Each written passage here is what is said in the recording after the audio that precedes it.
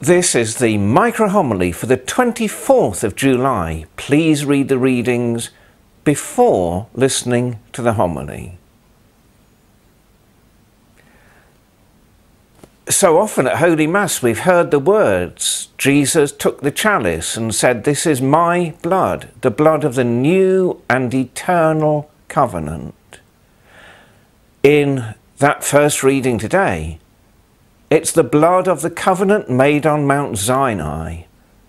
Moses has declared to the people the law, the rules by which they will live in harmony with the will of God.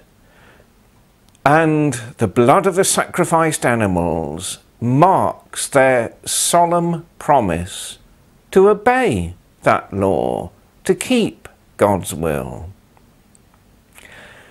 The gospel is a parable.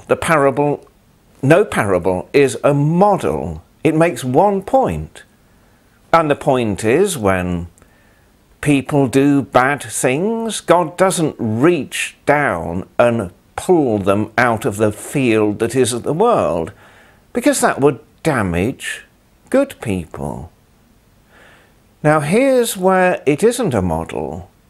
In a field with a crop and a weed sown together, the weed can't turn into the crop. But someone who does bad things, who lives in violation of God's will, can change. They can find the forgiveness offered in Christ and be empowered to turn their life in a new direction. And if ever we find ourselves thinking, well, why doesn't God intervene? And as soon as someone does something wrong, kill them or take them away. Well, who would be left? Who among us has never done anything wrong?